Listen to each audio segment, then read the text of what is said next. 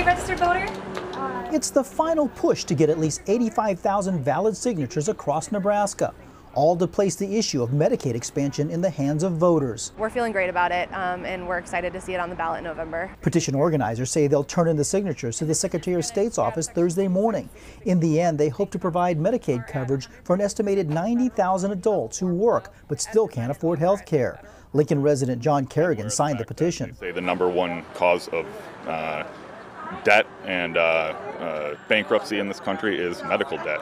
And I don't think that's something that I'd like to see people suffer from. Governor Pete Ricketts opposed expansion when it came before lawmakers, and so have a number of taxpayer groups. It would put a hole in the state budget, it would cause a terrible deficit, and taxpayers would have to make up the load. Doug Kagan of Nebraska Taxpayers for Freedom says there's no guarantee federal funding will continue, and Nebraska taxpayers will end up picking up the bill. Our taxpayer group will mount a very vigorous campaign against it. I think it's unfortunate there's any group that wants to fight affordable health care for working families in Nebraska. Senator Adam Moorfield says the only thing that's breaking the bank is that many families don't have health care. Because we're paying for it in our prisons, we're paying for it in our hospitals, and we're paying for it in our personal pocketbooks. As the final signatures are penned, the debate is just likely heating up.